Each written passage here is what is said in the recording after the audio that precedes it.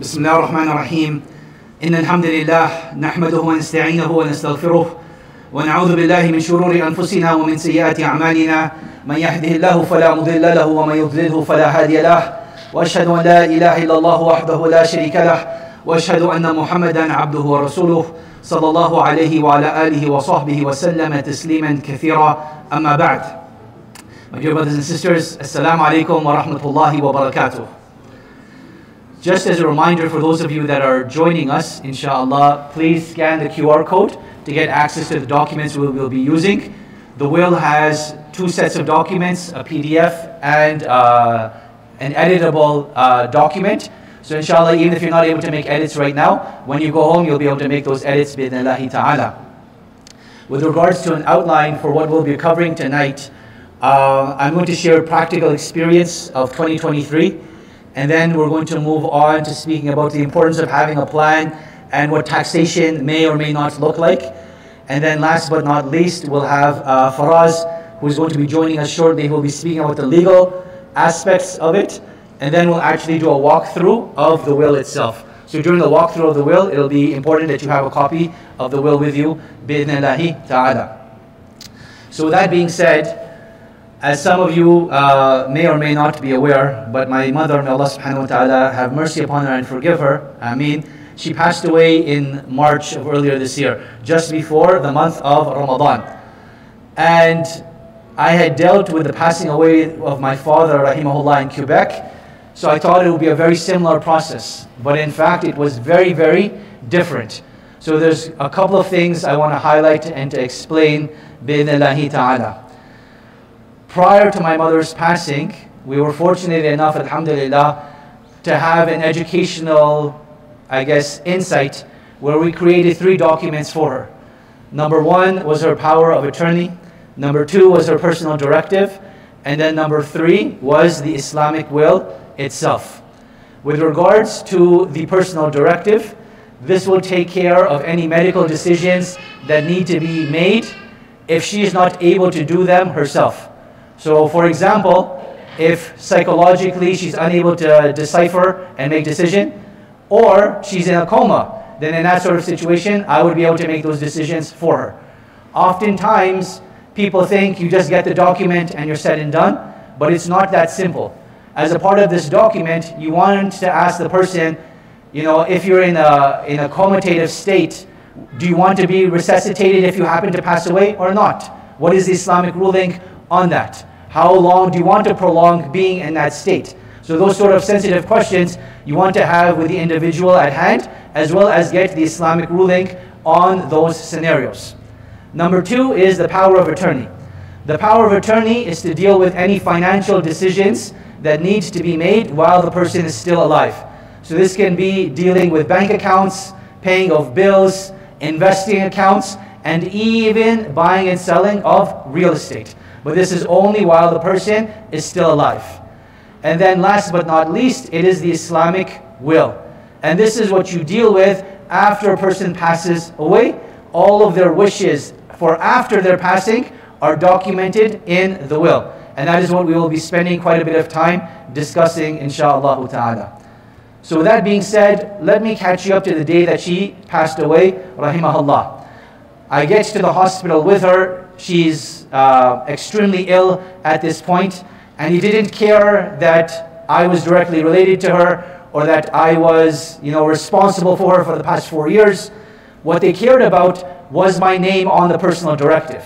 And as long as my name was on the personal directive, they were willing to engage with me and speak with me. But if it wasn't, they would not speak to me or engage with me. And this shows you the value of that document.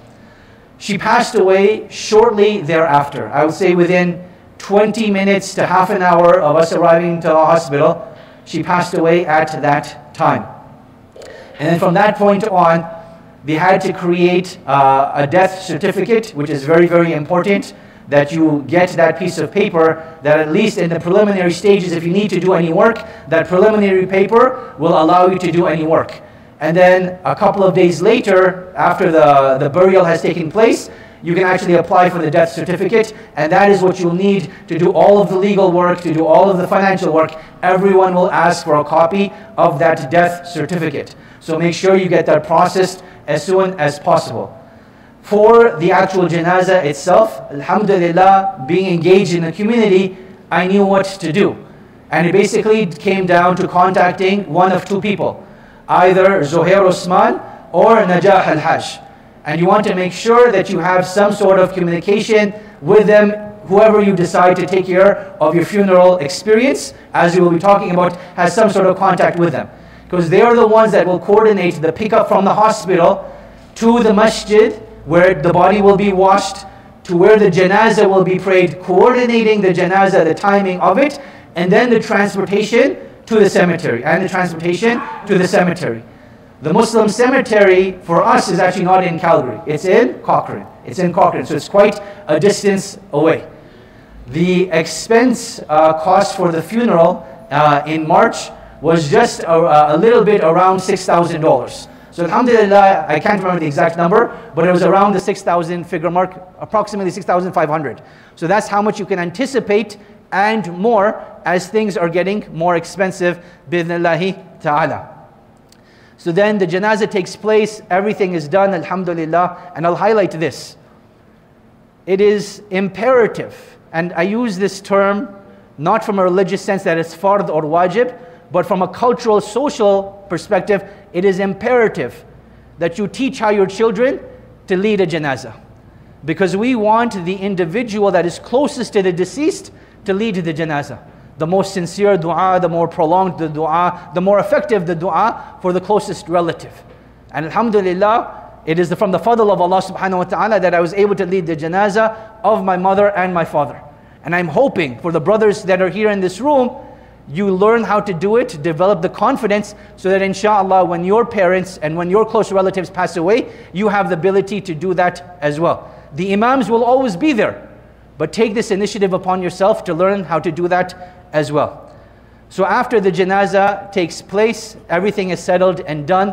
Now I have to deal with the legal side of her assets, which alhamdulillah, she had a condominium. We had to sell that condominium. I spoke to a real estate agent. The real estate agent said that you will need to get probate done first to show that you are actually capable of selling this house. So probate means you have to submit your will to the court, and then the court, you can come up inshallah, the seat's for you. You will have to submit your will to the court, and then they will go through the will, verify the will, make sure everything is in order, and then they will give you permission to sell the assets at that time. In order to do this, you will need a lawyer, and this is the very lawyer that I used, Faraz Bawa, and we'll be sharing his contact information at the end, inshallah. So we got the probate around the end of May, around the end of May. So imagine from March 15th is the death, probate took place at the end of May. So only after the end of May was I able to contact a real estate agent to get the property sold. Now, during that time, it's just a waiting game, which means any expenses that need to be paid on the real estate property, like gas, like electricity, if there are condo fees, you have to keep paying that. You have to keep paying that. As the executor, you want to keep track of all of the expenses that you are paying so that they are actually deducted from the estate at the end. Alhamdulillah, eventually the property gets sold, and this is where I was clueless. I didn't know what to do. But I showed up at the bank, I'm like, hey, here's the check. Can I have this amount transferred to my account so that I can share the wealth with my sister? The bank said, sorry, we cannot do that. You have to create an account for the estate. And no one told me that, subhanAllah. So make sure that you create an account for the estate through which the check will go into that account. And then from that account, you have to make an accounting list of all of the expenses and how this money is going to be distributed. And then once the bank approves of that, the executor of the will can withdraw that money and give it to the inheritors. Give it to the inheritors. So from the end of May all the way till July, that's how long it took. That's how long it took. So this is a practical experience of what happened to me in 2023.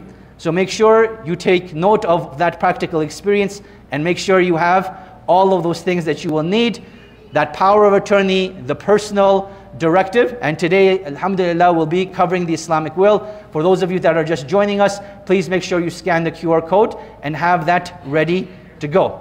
With that being said, we're not going to be speaking about the financial planning side, and I'm going to be handing it over to my good friend, Hash, inshallah. Hash, put this on. I need that. And I need that. I feel like a celebrity here. Bear with me.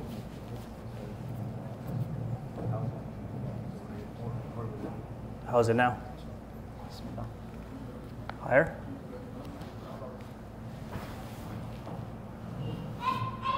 No, I didn't put it in the middle on your shirt. Oh, middle of my shirt. Oh, man. There you go. How's that? Alhamdulillah.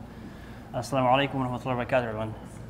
Wa alaikum assalam wa rahmatullahi wa barakatuh. I think you may actually have to speak down as well. Yeah. Keep moving it up. Or just move it up over here. Crank the volume. Okay, perfect. I don't have the voice.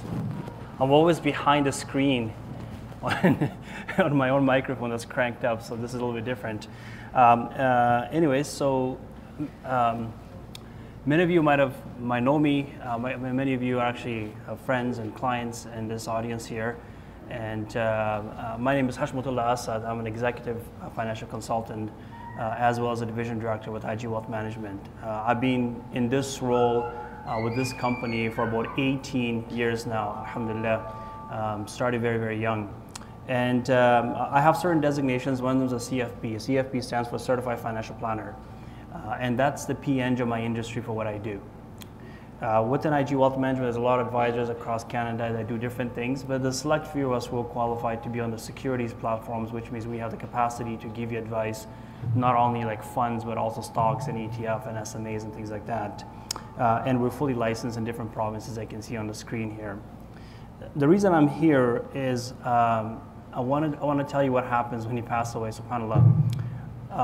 When a husband passes away, I'm going to pick the guy first because we tend to die first. When a husband passes away, everything that he owns, whatever kind of wealth that he owns, will go to the spouse, the living spouse, or the wife, tax-free. There's no problems, no issues. And if the wife passes away, everything that she owns will go to the husband tax-free, no problems, no issues, right? Upon the passing of the last person, when the last person passes away, you can expect to lose somewhere between 30 to 50% of your wealth to Revenue Canada before your children get it. You can't hear me? Okay. I think they're going to give you the handheld mic. Okay, perfect. Okay, is that better? Should be. Assalamu alaikum. Oh, that's much better. Wow. Alhamdulillah. What is happening? Bismillah. I need to. All right, let me repeat that again. When a husband passes away, everything that he owns will go to the wife tax-free. No problem, no issues. And when the wife passes away, everything that she owns will go to the husband tax-free. No problems, no issues.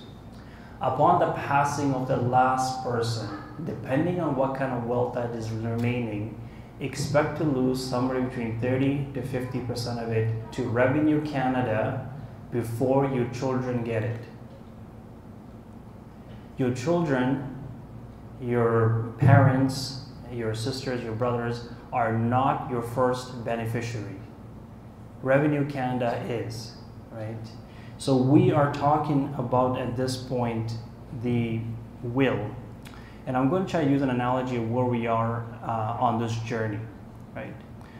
The journey, if I help you visualize it, let's just say we're all in Calgary right now, and we're trying to travel to Toronto. And that's our destination. We know this is a very big country. It's a lot of distance to cover, right? And we know that to travel this distance, we can't walk, right? And therefore, we need to create a vehicle. The question is, what kind of vehicle, right? What kind of engine, what kind of tires, windshield, how many seats are going to be in this vehicle, who else is traveling with you, and where are you going to be making your stops. And the analogy of this journey is life, essentially, right? And we know for a fact, none of us here today will be able to travel in a straight line from here to Toronto without directions, right?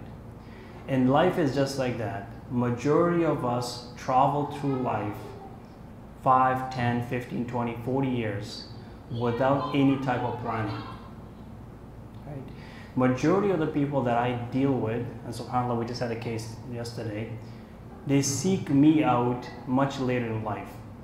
They usually come to me when they're in their mid-50s, 60s, 70s. A couple of reasons they seek me out, because they're looking for advice. And number two, that's where the wealth is, so I'm kind of hanging out in that part of the world in terms of age. And number three, they have a major problem. Because for 20, 30, 40 years of their life, they've been creating this problem, and now they have to face it, which means looking to lose $400, $500, $600, $800, $1.2, $3 million in terms of taxes to Revenue Canada. Money not going to their children. And what Sheikh Navaid is referring to is, if this is the journey that we try and travel from Calgary to Toronto, we are talking today about you getting to Toronto, living there for a while, dying, and then leaving a set of instructions on what happens to your vehicle. Today we're just talking about that set of instructions, which is you will. But not a lot of time and effort and energy is being spent about this travel plan.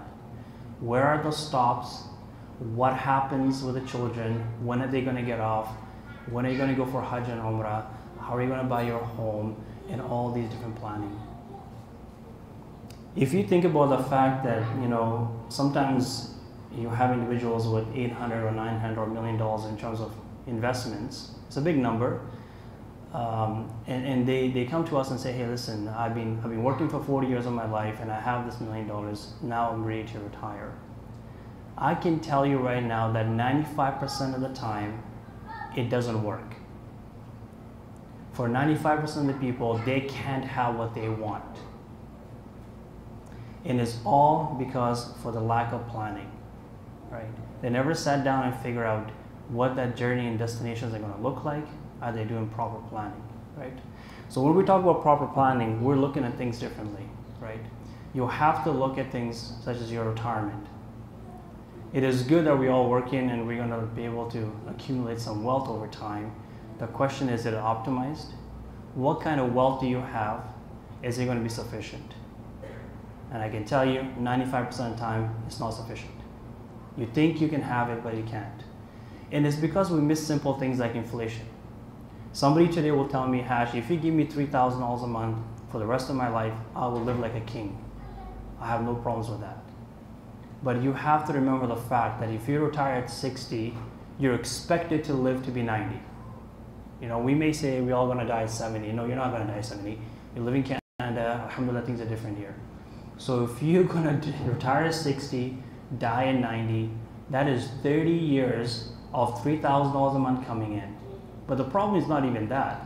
The problem is $3,000 a month in 2023 is a very different number than $3,000 a month in 2040. Those are not the same thing, right? So we're referring to here as inflation, right? That is a silent killer. You have no idea how much resources are needed to be able to keep up with inflation. I remember for a fact, and I'll be mindful of time here, when we first came to Canada, this is going back about 20 years ago now, somehow I was in charge of groceries. I don't know why. I haven't done it since then. But I was in charge of groceries. So I had to go to Superstore and buy groceries for the full family. And it was like $50, like $75 whole week done. Alhamdulillah. You guys know what I'm talking about, right? 2000s, 2001, 2003, in that area. 50, 60 bucks. Everybody's fed for the whole week. Now try doing that. Like I think bread is like $20 nowadays. I don't know what's going on with it. But so that's one thing. So you got to park properly. The second thing is we're talking about sharing your estate. If you plan properly, you do not need to lose 30, 40, 50% of your wealth to Revenue Canada. You can plan around it. You just have to be careful what kind of wealth you accumulate, how you spend it, and how does it get passed down to your next generation. Managing cash flow is very, very important, subhanAllah. I mean, generally speaking, our people are very mindful of cash flow, but sometimes we're not, right? So if I ask a person to give me how much money they're making, so we look at the pay stubs, we know how much money you're making, how much money has been deposited into your bank account, and we usually ask them how much money they're spending, like we get the spending. And usually, it's between 20 to one person was $110,000. So we could find 20 grand a year just being spent on random things. That's sort of the average. But there was one individual who could not count for $100,000 a year of missing income. I couldn't find it. It's just been spent somewhere, right? So there's a lot of leakage in our cash flow. Preparing for unexpected is very important. And then of course, planning your major expenditure. The biggest dream, the biggest goal most of us have in this room is to buy our home. The question is, how do we buy our home the halal way? And we've done webinars and things on that. So having that planned out, how do I go from 2023 to 2030 and being positioned to pay cash for my house? You can do it, it's not impossible. And of course, you own a business, we can maximize the business asset as well. So the reason I'm here is I want to make sure that you plan out the journey. Right? We're talking about you're getting to your destination, you're passing away and trying to figure out what happens with the vehicle, but you have to create that vehicle. Nobody has it. I yet to run into a person in 18 years of my career who actually has a financial plan. It hasn't happened. I don't know. Maybe one day I'll do that. Nobody has it. We just do random things and hoping that one day we show up at the gates of heaven at age 60 and then we've been trying to build this dream home and it's not what we wanted, right? So we have to do the due diligence and from that perspective. How am I doing for time share? Probably another 10, 15 minutes. Oh, lots, yeah. I'm almost done. Alhamdulillah. So what exactly what am I talking about? So financial planning is a step-by-step process for achieving one's life's goal. A financial plan serves as a roadmap, right? You need to be very, very specific. What do I need to do? When do I need to do it? And you need to use science and math and AI to be able to create these plans, right? You can't just be a spreadsheet of me saving $500 a month and go from there. One thing I often get, I ask people how much you're saving, right? A lot of us save on a regular basis. I ask them how much you're saving and I get a number like I'm saving 10% or 15% or 20%. And I always ask the question, how did you come up with this number? Like, why is it 10%? Who told you it's 10%? What data point are you using to come up with this number, right? Why isn't it, like my number is 35%. Like that's how much I save, but I know my plan. I know what I need to do, when I need to do it specifically. So inshallah ta'ala, I'll go from there. Now life changes. We know that. And this is why it's called a living plan, because what you assume in 2023 might not be accurate in 2040 or 2030 or 2025 even, right? So life changes, so therefore you have to be accommodated to that. But that's what it's referring to. So essentially what it does, and it looks at your income, looks at your expenses and your investments and figures out how do you plan that journey from Calgary to Toronto, and do you have the proper vehicle to carry everybody else they're traveling with you. A couple more slides from me and then I'm done, inshallah. So the way we do it, the way it's done with us, is we try to figure out where you are financially, right? What is your goals? What are your dreams? What stops do you need to make? How old are children? When are they going to go to school? Is there enough money for them? Do you buy your house? How much are you saving at work? How much are you saving outside of work? And specifically, what do you want when you want it? Are you going for Hajj? Are you going for Umrah? Are you buying a car, and how are we going to fund that? Then we try to figure out where you are financially. What do you own? What do you owe? What are you making? What are you spending? Those are 2 data points. So we know where you are and where your destination is. We help you develop an actual physical plan. Like it's done by a computer software that does that for us. But once you build a plan, you got to implement it. And the key point that most people miss. So people are able to kind of figure out where they are, what they want. They're able to design some sort of plan, and they're able to implement it as well. But what gets missed is you got to go back. You got to go back and adjust it. Adjust it with the times and what's happening. Proactively adjusting it is very, very important as well. And then in terms of the debt and taxation, things like that, subhanAllah, you may not have a lot of wealth left behind, so maybe you're not going to lose that much of your net worth. But our job is to make sure you have a lot of wealth and then you pass it down to the next generation in the most tax efficient way possible. There are things that you can do way ahead of time. It's just usually it comes much later, and by that time when I get involved, it's just too late. There's not much I can do because you've been creating a problem for 30 or 40 years of your life, and it's very, very hard to unwrap those tax issues. Okay.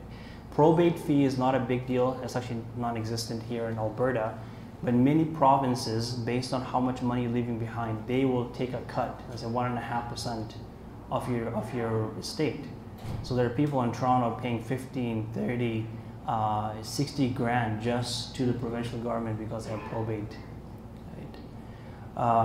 And then doing a proper estate analysis. You can figure that out. It's very easy to figure out how much money you're going to leave behind and how much that's going to get taxed and what your tax bill is going to be in the future. So that's it for me, from my side. In the website that we just linked here, on the QR code is here as well. We have included the actual will kit from ISC. You have the PDF and the Word document, but with it, there's a whole bunch of other documents that you can download. They're free of charge. We call it estate planning guide. The thing to call the things to know about probate fee, again, not applicable in Alberta. Faraz can correct me. And if you have somebody else with disability and leaving an inheritance to them and how you do it properly. So there's a lot of information on this. One advice that I'll give you from my side is just start planning. Figure out where you are, what do you want, when you want it, and how you're going to get there, and start with that, inshallah. Jazakallah khair. I forgot to introduce Faraz. What? Yes, sorry. Bismillah. Go ahead. Okay. Faraz, do you want to introduce? Okay, alhamdulillah, we have Faraz with us. Me and Faraz have worked together, alhamdulillah, with many webinars. He works with Stuart Sharma Harsani here in downtown Calgary, and he was called to the bar in 2014. Faraz's experience in appearing before all levels of the court, including the Immigration and Refugee Board, the Federal Court of Canada, and regularly attends provincial courts and the King's Bench to deal with family law matters now. Alhamdulillah, it's now the King's Bench. So alhamdulillah, Faraz is actually very active in the community. I often see him in the Northwest Musalla, and he is a gem to work with and a very, very generous person in terms of his time. Every time we have asked him to help us out with these webinars and seminars, he's always available. So it's my absolute pleasure to introduce you to Faraz, and he's going to take you through what is a will and a bunch of other things like that. So, there you go. Oh yeah. So just clip this on somewhere.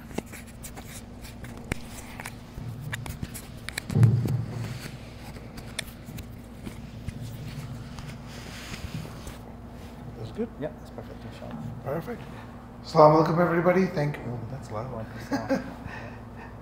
Thank you all for coming out.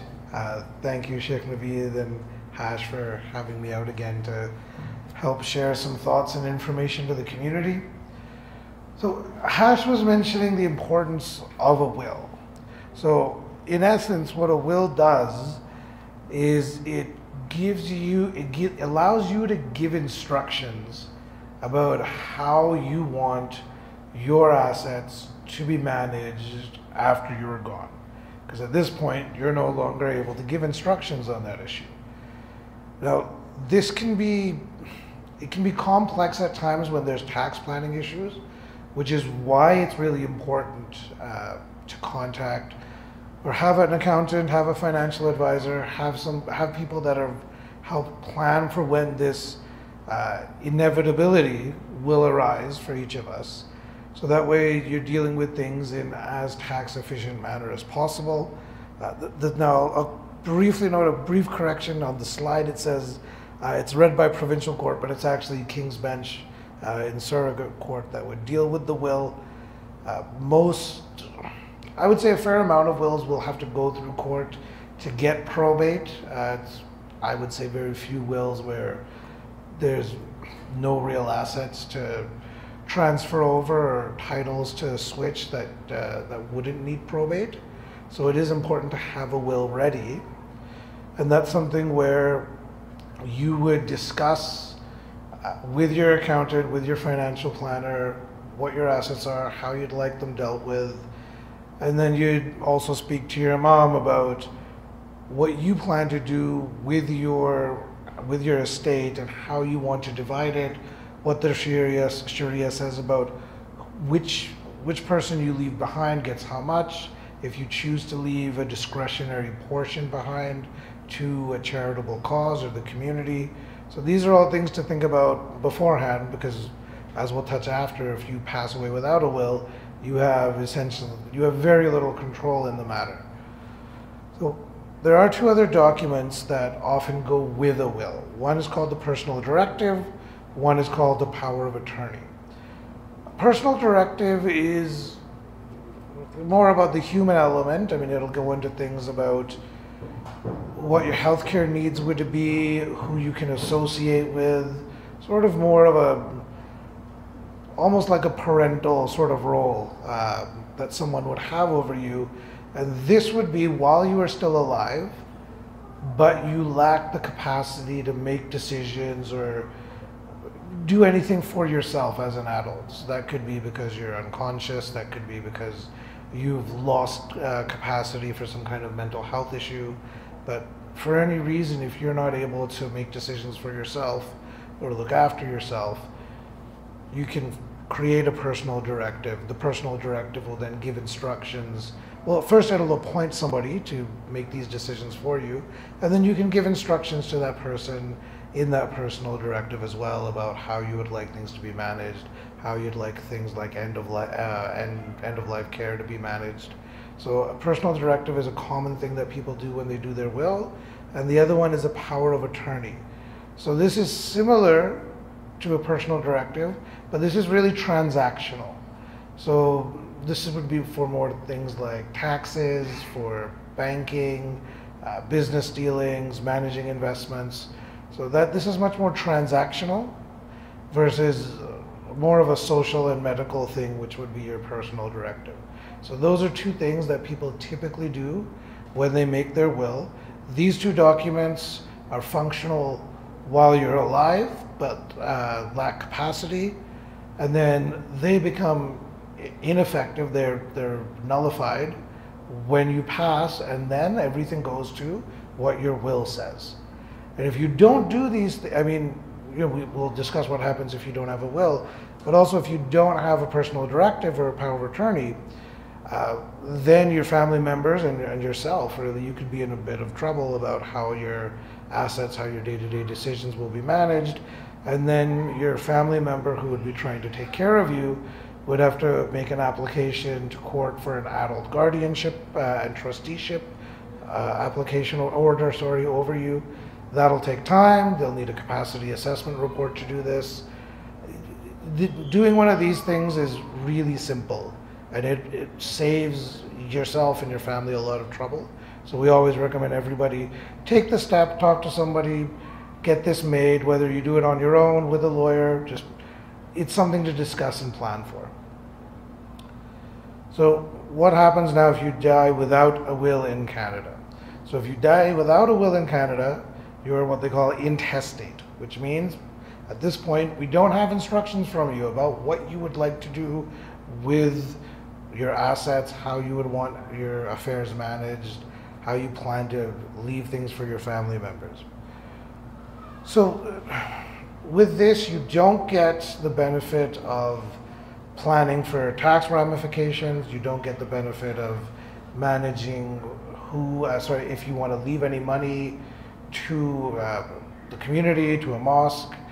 It really just leaves a lot of ambiguity, and it also takes away, for the most part, any control that you would otherwise have. It gets left for your family members to deal with after a court will divide things, or sometimes not even divide, just give things to the person in an order of succession that the law has, right? So there's a slide here which goes through what would happen if you die without a will.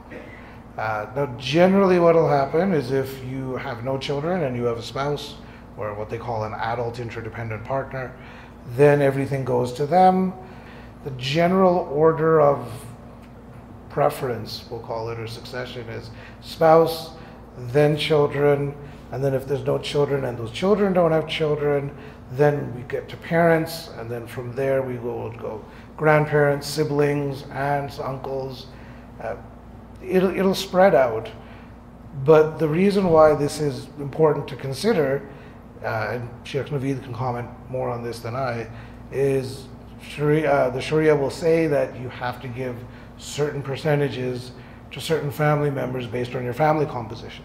So that's why it's important to plan for this in advance. So now a will is something that you'll make, but there are instances where you'll want to change it. So that can be if someone that's listed in your will is no longer with us. When you appoint someone to look after your will, they're called the personal representative. They used to be called the executor. It's the same term effectively. But they are the ones that look after what you're doing. The death of a trustee, so again, that's somebody that will help manage the estate for you. The birth of a child, marriage, birth of a grandchild, divorce.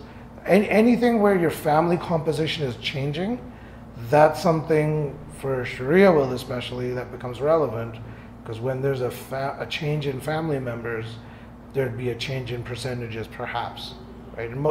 Depending on the family members which change, there'd definitely be a change in the percentages. Or if things change for you financially, or you list a certain asset that you want distributed a certain way and you don't have that asset anymore, or the value in it's changed significantly and the percentages get thrown off. So there's a number of different times where you'll want to come back in, make changes, and if you have an existing will, you'll likely not, it won't be that complicated to then make that change. The other thing to think about is when you've made your will, you'll name someone as your personal representative, or what used to be called an executor. So this person is the person you are leaving behind to make decisions and run your estate for you and look after it. So it is important to think about who you want to appoint to take care of these things for you. I think it's important to think about be here to manage things with your estate. If there's a challenge to the estate, that may be an issue. If that person's able to get a visa to enter Canada, that may be an issue. So there's a number of reasons to think about who you're appointing to look after things for you, and perhaps overseas is not always the best option. Somebody that has the appropriate age and health to manage things as well. So choosing, I suppose, if you're elderly and your spouse is very elderly, you may want to think about the burden you're putting on them to go and sign court forms and documents and file things. There are other options that are usually available. There are companies that will help you do this for you. So again, there's thought that should be given for how you're appointing a personal representative for your will. And the last bit I'll briefly comment on is whether or not that there's a conflict between what a Sharia will provide for and what Canadian law will see as appropriate. So there are instances where you can imagine that there could be problems. One of them is that if you have, for example, a wife and children, your wife gets 1/8, which is 12.5%. That on some level can become problematic if the wife is not left with adequate support and assets to look after herself. If that will gets challenged, although courts will generally honor your wishes, they will want to make sure that your dependents are looked after properly. So that would basically be your spouse and children if they're under 18, or if they're if they're still in school or unable to withdraw from parents' care, then they can be older, and then you'd look at the circumstances. But at that point, generally when they're 22. So there can be issues where what you're leaving behind may not be entirely consistent with what Canadian law may say. Another issue that could arise is daughters will get half of what sons will get. If there's minors involved, then there could be a situation where the Office of Public Guardian and Trustee, who will investigate what's happening for minors, may say, well, we think this is a problem. So there are some thoughts to be given about how you're structuring your assets and how you're structuring your will afterwards, and which way, how you want to manage that with your family, and how you want to try and plan for potential conflicts or problems between what you're leaving behind as a Sharia instruction and what possible issues could arise when you're dealing with it in court. So those are my thoughts, at least for now, and I'll pass it now to Sheikh Navaid. Jazakallah khair. Can I get Thank you so much.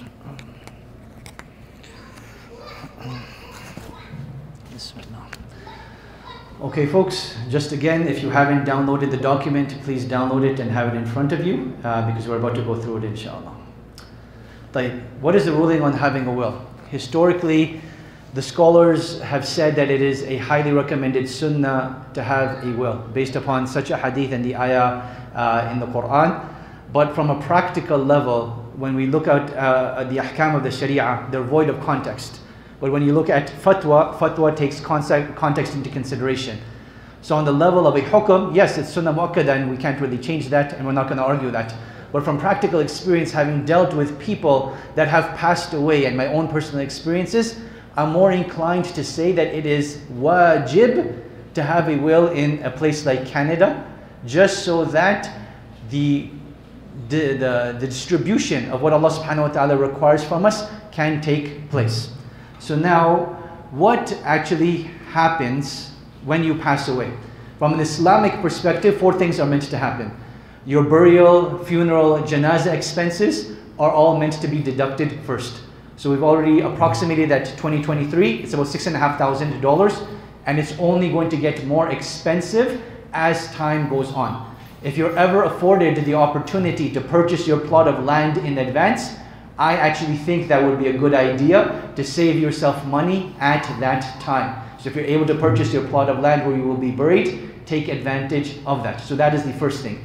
The second thing that will happen, my dear friend, please don't walk in front of the camera. Next time, okay? Don't walk in front of the camera. The second thing to keep in mind is that all of your debts will be paid off. Meaning that if you have any debts that are there, they should be paid off at that time. And we've spoken about in the previous weeks on how debt is discouraged unless you need to be in debt.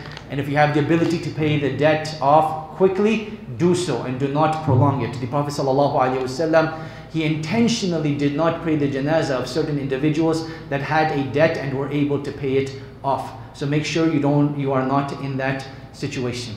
Number 3, the third thing that will happen is your wasiyah will be fulfilled. And we'll speak about that in detail as we come to that section. That is your charitable contribution and you giving of gifts to people that are not naturally inheriting from you. And then last but not least, the mirath or the distribution of the inheritance will take place. Now at the end of the will document, there's an appendix that starts on page number 9.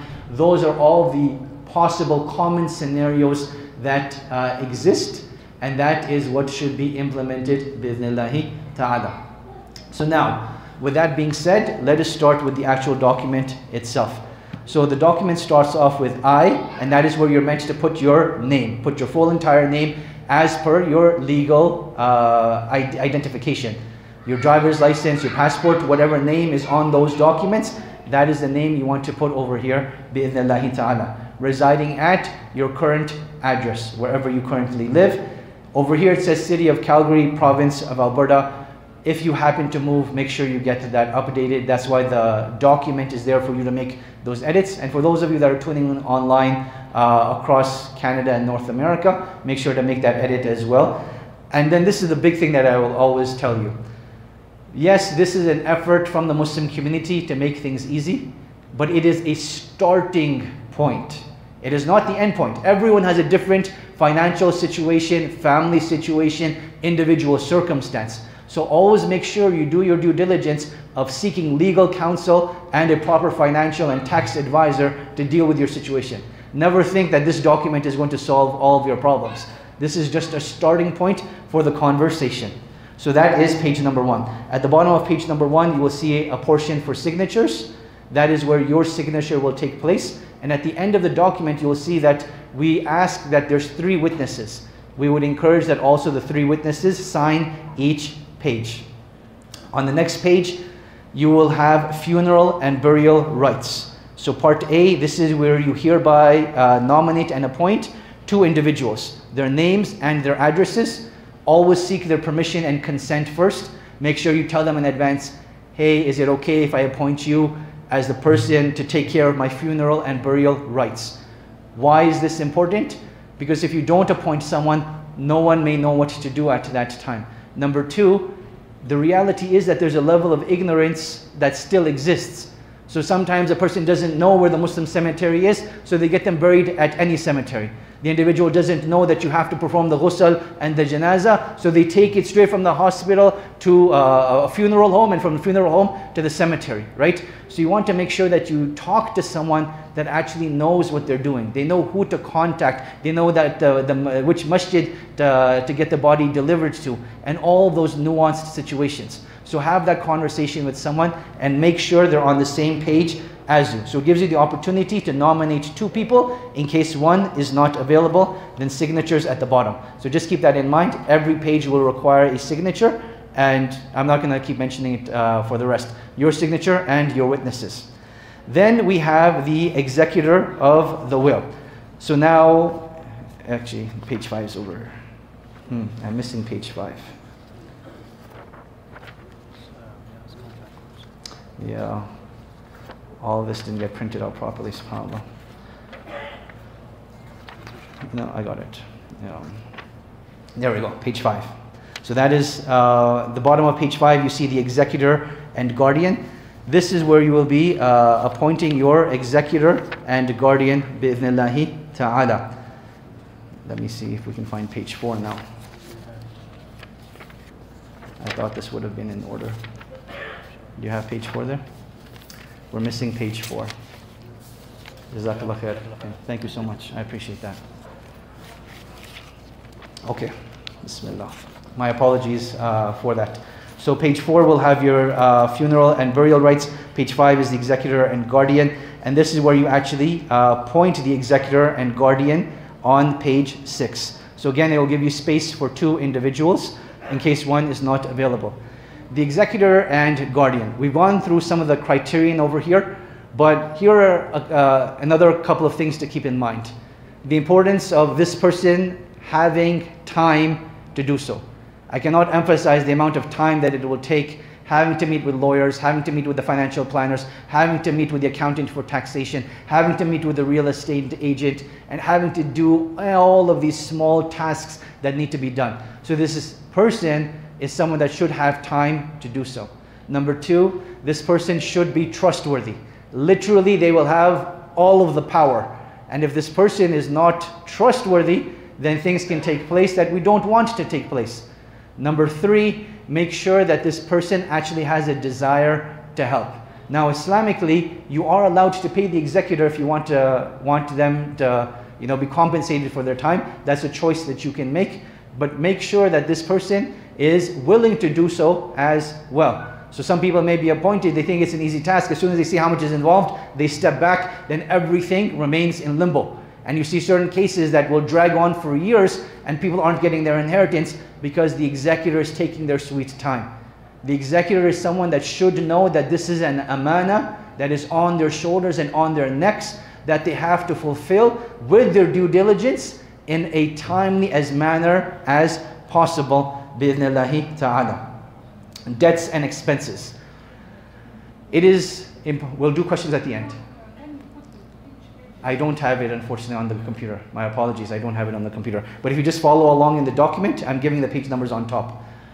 For the debts and expenses along with the assets, it's not a requirement to include it, but I would highly emphasize that you do. Create a page of all of your assets, where they're located, who has access to them, how do you have access to them, right? You have properties overseas, make a document of it. You have bank accounts overseas, make a document of it. Even in Canada, you have multiple investment accounts, multiple bank accounts, you have businesses, document all of that. Who are the people that you have been dealing with that have access to those accounts and then can help out in that situation? Then secondly is the debts and expenses. So all of the debts that you have, who are those debts to? When are they due? What amount for? What is their contact information? Make the life of the executor and your family members easier by having all of this stuff ready to go, bi'idhnillahi ta'ala. Now we get to page number 8, and this is the wasiyah component that I was talking about. The hadith of Sa'd ibn Abi Waqqas radiallahu ta'ala anhu, where Sa'd wanted to give some of his inheritance to his family members specifically, and the Prophet sallallahu alaihi wasallam kept on going back and forth with him till he sallallahu alaihi wasallam said, "Athuluthu wa thuluthu kathir," that even 1/3, that you can give up to 1/3, but even 1/3 is a lot. So what that means is people that are inheriting from you, they cannot be included in this wasiyah. People that are not eligible to inherit from you, they can be included in the wasiyah. You have a neighbor that you love, a friend that you love, someone in the community that you dearly love. You want to give them a gift after you pass away. This is where you include it. You want to give some sort of sadaqah, you want to do some sort of charity legacy project, you can give it from over here. But what I will point out over here are two things. The sadaqah that you give while you are alive is much, much superior than the sadaqah that you give after you pass away. Number 2 is that in the hadith of Sa'd ibn Abi Waqqas, the Prophet ﷺ makes it very clear that it is better for you to leave your family financially affluent, not having to beg, not having to, work hard to resolve their financial circumstance, is better than for you to give sadaqah and gifts. So if you're at that level, alhamdulillah, where Allah subhanahu wa ta'ala has blessed you with a lot of money, then by all means, give sadaqah and do all of those things. Your family, inshallah, will be taken care of. But if you're not at that level, give priority to your family above all else. You want to give sadaqah while you are alive. So it has the names, a place for the names and the organizations, the percentage amounts. The total should not come out to more than 33%, and you write out the word percentage as well. Then we move on to page number 10 and 11, and this is where you will put the date and the year. So you sign it off for the day that you complete it, bi'idhnillahi ta'ala. And then you get to page number 12.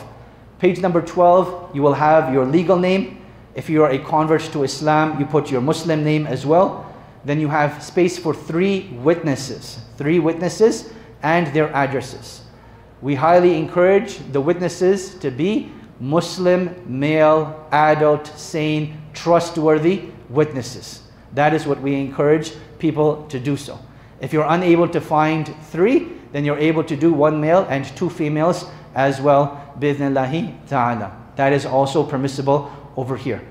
Then you put the number of pages. So if you've included a list of your assets, a list of your liabilities, include those pages there as well. Then also put who is getting a copy of your will. So I would suggest leave one with your family where they can keep it safe. Leave one with the bank so they have access to all of your stuff and how it should be dealt with. And then leave one with the executor as well. And you can make more copies of this and share it with other people. There's no problem. But I would say at least those 3 to be on the safe side. Those 3 to be on the safe side. And then you can also get it notarized. You can also get it notarized. Is it a requirement to get it notarized? No, it's not. You get it notarized, it will be better. And again, I will emphasize, always do your own due diligence and seek legal counsel and advice. Then starting from page 13 all the way till the end, you have all the different scenarios of how your wealth will be distributed amongst the heirs. On the very last page, there is this note about all other cases. As we know, things are drastically changing in our day and age in terms of people's level of practice of religion and what that entails, if they're still Muslim or not, even with regards to gender and how they identify and things like that. All of those things will need to be taken into consideration from a Canadian legal perspective, right? So now in that sort of situation, what you find in here may not accommodate to that, but there's a space to say that, if there's a scenario that has not been documented over here, please reach out to a particular Imam or a particular organization that can give you a fatwa what to do in that situation. For all other cases, bi'idhnillahi ta'ala. So that is just a quick run through of this document. Now, it is currently 8:28.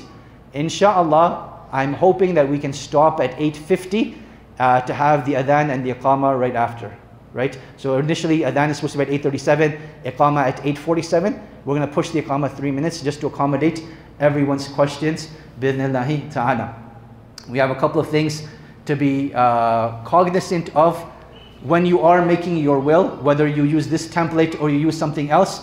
Make sure it's not something that's too simplified or something that's too confusing. Again, if you consult a lawyer, they will help you go through that. In most cases, as long as your will is not being challenged, you should be okay. But if the will does get challenged, that is particularly where it is best if you have legal advice in advance. So if you're anticipating that your family members or your friends are going to challenge your will, make sure that you have that legal advice in advance, because that is going to be the case where you will need legal advice the most. But if you feel that, you know what, your family is going to accept your wishes and there isn't anything going to be contested, then even the simple will, something like this, as long as it's witnessed and it can be proven that it is yours, for the most part, it will stand. But any legal questions, we're going to direct towards Faraz as well. This is Faraz's information over here. Local to Calgary, easily accessible. You can contact him for any personal questions that you may have in case he's not able to answer them here. Also keep in mind sensitivity, that not everything should be answered in public as well, bi'idhnillahi ta'ala. With that being said, we will now open up the floor for questions for the next 20 minutes, inshallah. Anyone that has a question, just raise your hand, inshallah. Bismillah.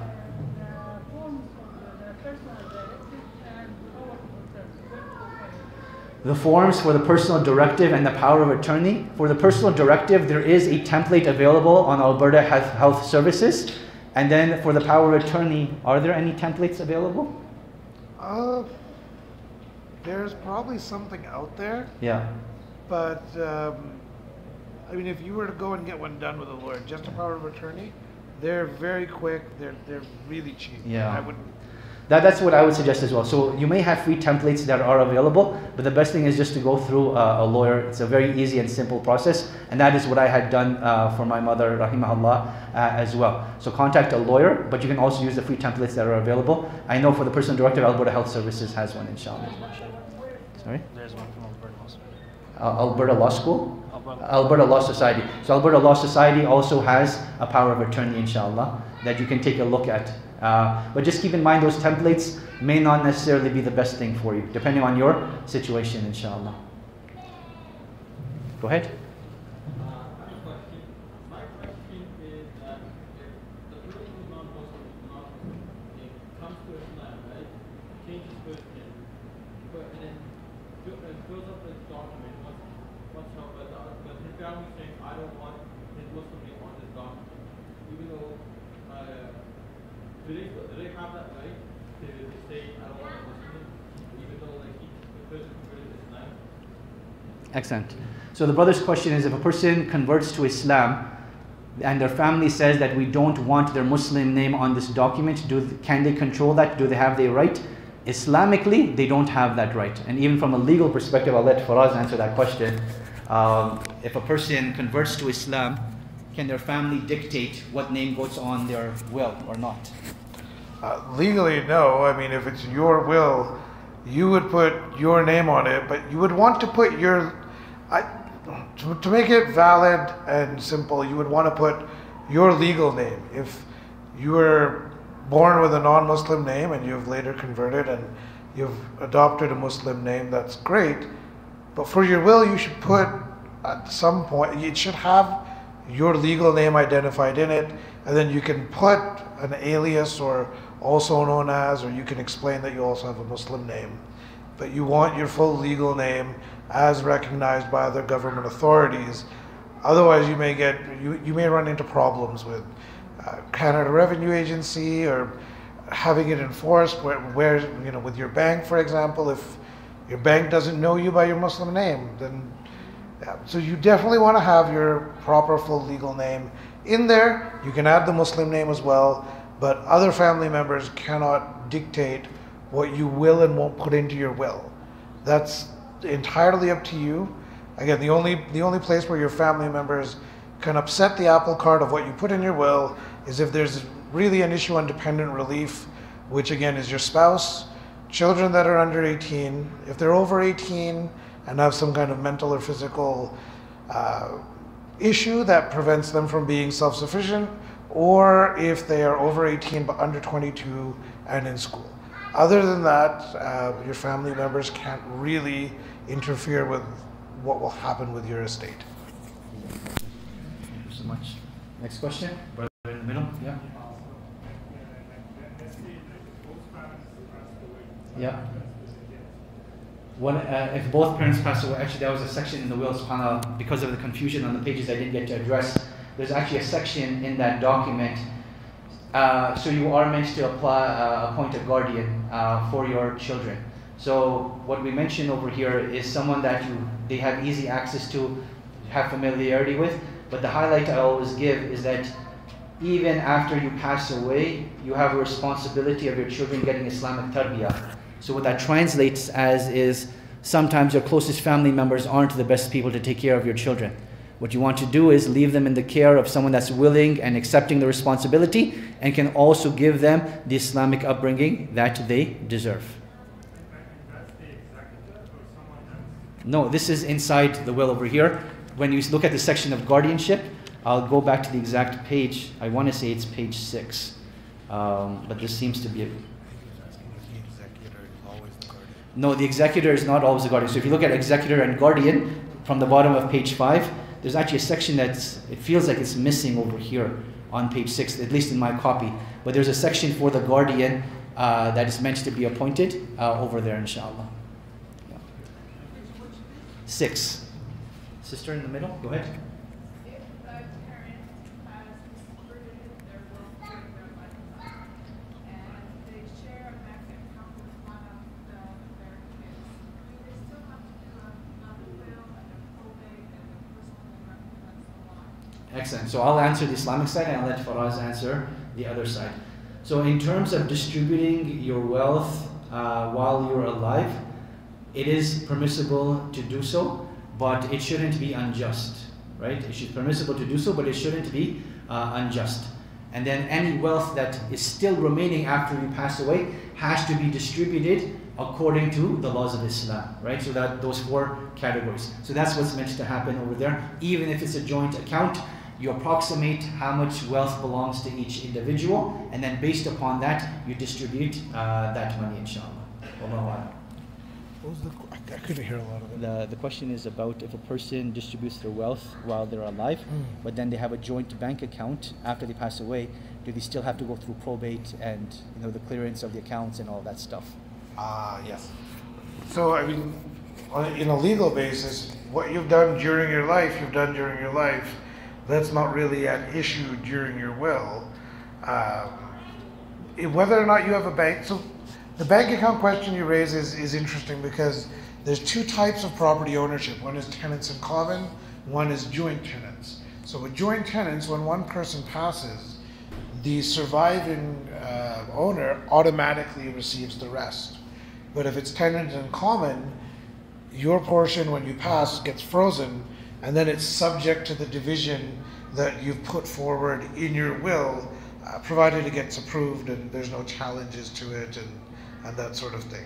So I mean, there's probably a circumstance somewhere where it becomes difficult. Like if a parent has 2 minor children and they've given everything in their life right before they pass to one, and then left a very small estate, and then asked for that to be divided, I suppose then the other child, likely through the public guardian or through their later guardian, and if one's appointed, could challenge that. I mean, there's situations where that could become problematic, but just as far as the bank account would go, if it's tenants in common in a joint bank account, it's frozen. Joint tenants, it automatically goes to whoever's got it left. But what you've done with your estate during your life is up to you at that time, really.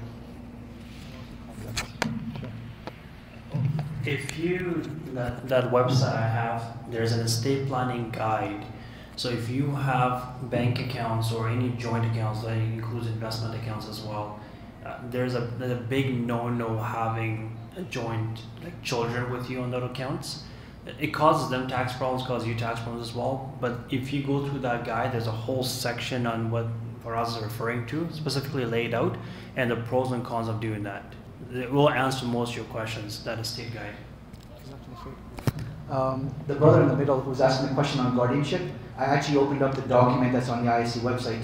So if you look at the bottom of page 3 and the beginning of page 4, that is where you nominate the guardians. So that's the page that has the guardianship on it, inshallah. There are questions from the brother's side. Who else has a question? Bismillah, go ahead. If a child or children get orphaned in the life of the grandparents, so do they qualify for the share in the estate? So you have the grandparent, you have the mother and father, and then you have the children. Mother and father have passed away. So the father passed away on the paternal parents. The father has passed away from the paternal side. Okay, so if they have children, then in that sort of situation, the parents will not inherit. The children will get the wealth divided amongst them, inshallah. Because the children will get priority over the parents. Right. I mean, the children do qualify to get share from the grandparents' property? Sorry, so then you're asking if the grandparents passed away and their children are alive? So who's... The children are alive, Yeah. but their father passed away. Okay. Right? Yeah. Grandparents are living. Okay. They have some property. Right? Got you. So if the grandparents still being alive, their children will get priority over their grandchildren. So if all the wealth gets distributed according to the laws of Islam and it's all done with the children, then the grandchildren won't get any. But if there's certain situations where you only have daughters but you have one male grandson, then that male grandson will still get a portion of it, right? So depending on the scenario, that's how it would play out. But generally speaking, the first generation blocks off generations lower than it. That's generally how it works. Yeah. What if the estate laws, give them access, right to the property of the grandparents, then which Islamic law would take precedence of the estate law? This is where Allah subhanahu wa ta'ala commands us to fear Him as much as possible. So as much as it's possible to implement the directive of Allah subhanahu wa ta'ala, we should do so. But if there's a limitation from a legal side where you're unable to implement it, then there's excuse and pardon at that side. But you still have to make the effort to make sure that the laws of Allah subhanahu wa ta'ala are implemented. Wallahu a'lam. I'll add very briefly, that's a good point actually, because when I was talking about dependent relief and whether people can challenge if you've left enough for them, if a grandparent has stood in the place of a parent for a grandchild, that grandchild could then on that basis actually try to make a claim that their grandparent needs to leave them adequate support. And then on a legal basis, if you've not left a will, if the grandparent does not have a spouse and then they have children, and let's say they have 3 children, so 2 of those children are alive, 1 of those children is not alive, and the child who is not alive has a child of his own. The estate then falls from the grandparent, we'll call it, to his children, but then when it gets to his deceased child section, that then falls down to his grandchild. And then if he has multiple grandchildren, then it gets divided equally amongst his grandchildren for his share. So now that's not always going to be in line with what the way Shari'a is intended.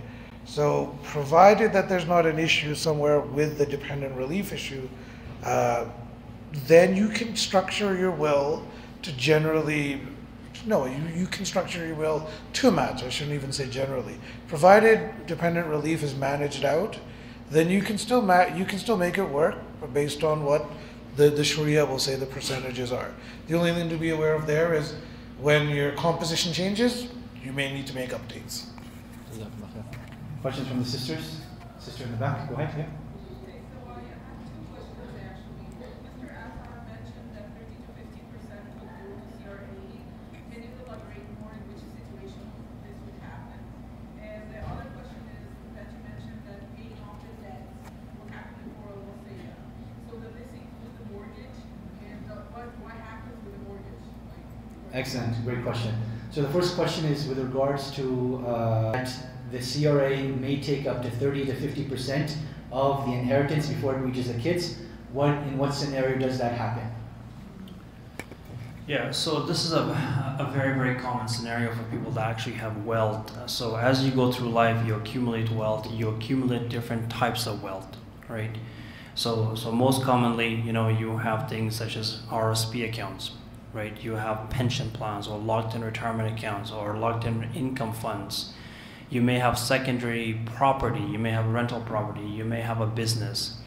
What passes down to your beneficiaries completely tax-free without any issues or problems is your primary residence, a tax-free savings account. That is it. And then if you have some money in a checking account, a savings account, that's about it. But everything else after that, there's going to be tax consequences to it. So again, most people that have wealth will have accumulated wealth besides just the RSPs. So you have a non-registered portfolio that you contributed $200,000 to, and now it's worth $800,000. The way it works is that when the last person dies, literally a few minutes before they're dead, every single thing that they own is deemed disposed, sold at the highest tax bracket, not physically sold, but for tax purposes is sold. So again, real life example, somebody bought a real estate for $400,000 rental, now it's worth $800,000. When they die, that's a $400,000 capital gain triggered right then and there. So there's going to be tax on $200,000. If you have an RSP account for, pick a number, $1 million, you die, that is $1 million added to your income that day you died, that year.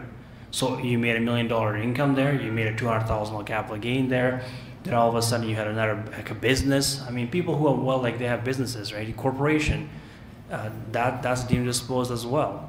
So the moment you die, a minute before you die, everything you have is sold. Depends what kind of wealth you have, how much of that you have. That there is and could be a very significant tax consequence to that. Does that make sense? To answer the question about the mortgage, so when someone passes away and they have a mortgage, then the immediate payment that is due, that is what will be deducted from their will as a debt. And then the mortgage itself should be transferred, or if it's a joint ownership, it will automatically be transferred to the spouse or whoever the joint owner is, and then gets transferred to their name, and therefore they have no more liability towards it.